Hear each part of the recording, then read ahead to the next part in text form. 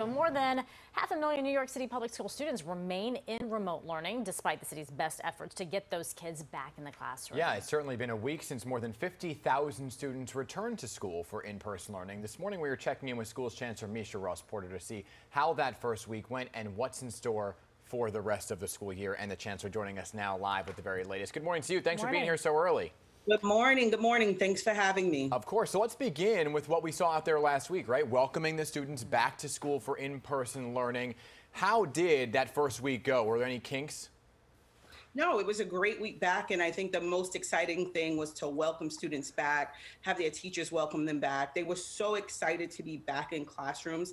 You know, as a mom, the first day of school, we've had many first days this year. There's always a crying baby about going back to school, but this year the tears were tears of joy about being back in school. So I'm really excited about that. Oh, that's so good to hear, because as a mom, I know that's one of the heartbreaking parts of school, right? To send them off and they're crying. You're like, no, this is supposed to be a happy time.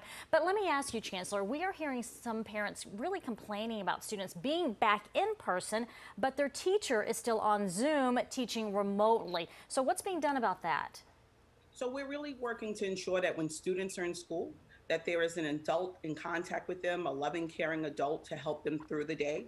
I am one of those parents. I have a 10th grader who's going back to school for in-person learning, and she has a combination of teachers supporting her in the classroom, and also some of her teachers are remote. And so it is something we're working to move through, but making sure that our students feel supported in their learning. And you know, a lot of parents right now are looking at this and seeing what's happening in the fall. Can you give us a little insight as to this is the situation right now, right? You're going to take the summer school day by day, and then in the fall, is the hope that all students and all teachers will be back physically in a classroom? Yes, my hope is that all of our students, all of our teachers will be back in school.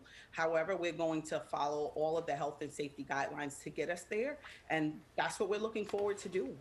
So what is the problem? Why are some still remote? Is it the health and safety guidelines? Is it personal health issues? What is it? Some teachers are on medical accommodation. Parents are making decisions about what they think is best for their students at this moment, at this time. The city is moving in a very, very, very positive direction.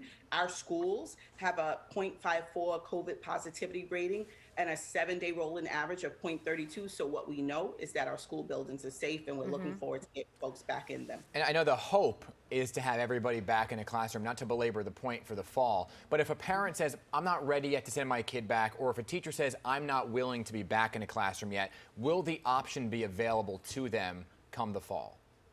At this point, as far as teachers, the accommodations expire on June 30th. And so we're working from that space.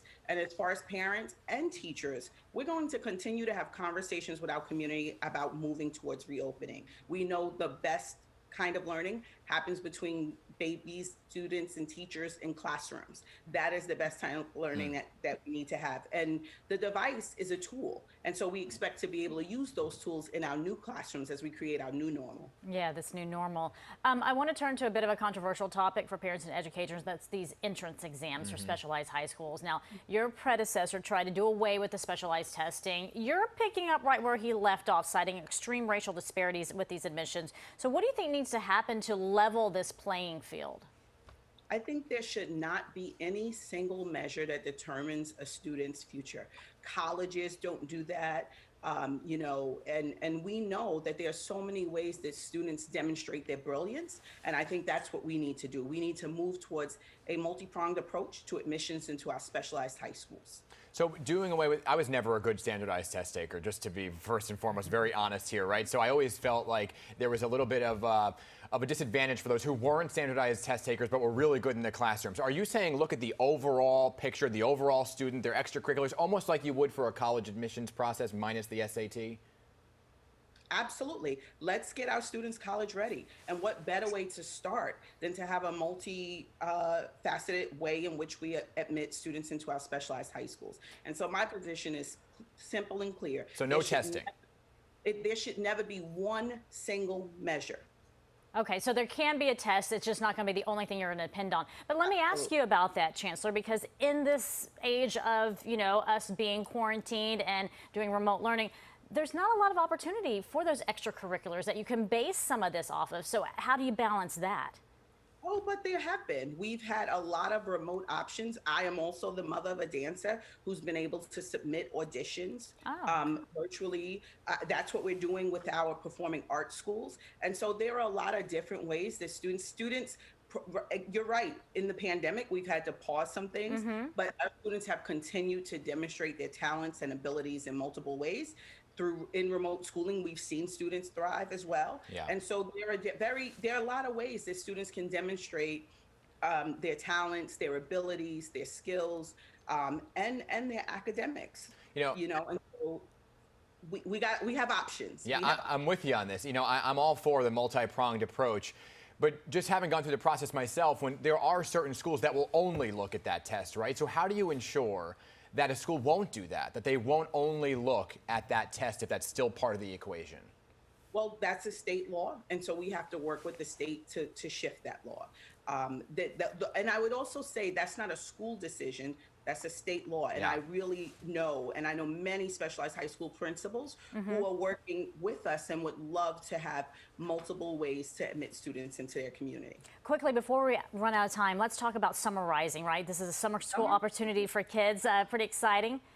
Yes, absolutely. I'm so excited about Summer Rising. Summer Rising is our bridge back to school, but it also is an opportunity to get students back into the building. And it's an opportunity to change the face of what summer school has been for New York City. And so there will be academics, there will be enrichment activities, we will be engaging in social emotional learning practices. And so we are really looking forward to bringing our students back into a more holistic summer program and welcoming any student and family who want an opportunity to be with us. Chancellor, before we let you go, it is Teacher Appreciation Week. My parents, they were both educators. My mother is retired. She worked in New York. What is the message for the educators during this week, especially after one heck of a year? And thank you for that, because my mother's a teacher too, and I didn't want to get in trouble.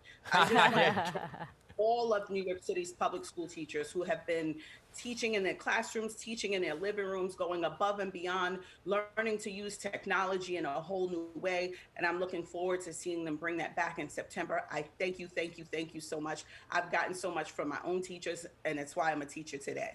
That's Very, right. very nice. Yeah, you can't forget Mama. You can't forget And Mama. special thanks to the teachers this time around. All right. Thank you, Chancellor. So good to see you. Thanks for All being right, here. take care. Have a good day. You too.